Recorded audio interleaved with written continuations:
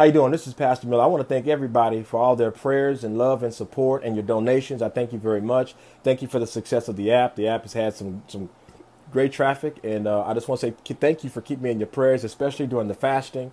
Just thank you for all of those people that have put everything in line and stood in the gap for this ministry, especially this ministry for Jesus Christ, which he bestowed to me and trusted in me, and I'm humbled every day by that. So I just want to say thank y'all for all the encouragement that you're seeing.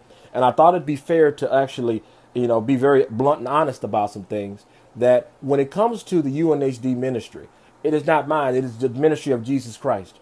And it is not a user-friendly gospel. It's not a user-friendly ministry. It's not a software that you can plug in. It's not a ministry of YouTube for dummies. It's just, it's not ministry simplified. It is truly the word of God as it is spoken in our Bible. There is no ifs, ands, buts, maybes.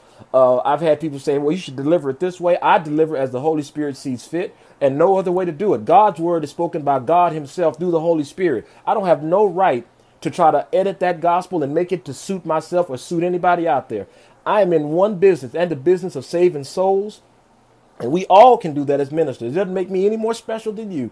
We all are out here to save souls. And if we're out there trying to sugarcoat the gospel and make it sugar free, it's not going to be of any nil effect. Why? Because you add your own 2 cents in. God knew when he wrote and he pressed his will in our Bible. Let's think about that. He pressed his will in the Bible. The only other time God has pressed his will on paper was when? Well, it was stone back then. It was the 10 Commandments.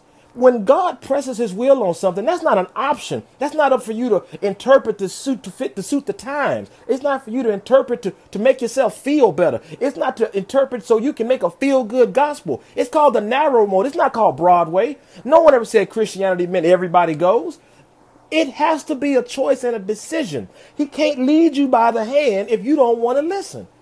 So that's what UNHD stands for. We're going to turn the volume up on Jesus Christ. We're going to turn the volume up on his gospel. We're going to turn the volume up on the Bible. And we're going to do that authentically and honest as we can. And we're going to step out of the way and let the Holy Spirit guide every single thing that comes out of my mouth. If you pledge that, which you should have when you accepted Jesus Christ, your Lord and Savior, and repented on your knees and repented of your sins and accepted him as your Lord and Savior and you knew he resurrected himself, and now we have eternal life in him, then you have that same commission over you, and you should gladly serve that gospel and not try to twist it to make it fit for every single person out there. The gospel is for us to adjust to, not for it to adjust to someone else. That is the straight truth. That is UNHD, and that's what we all represent.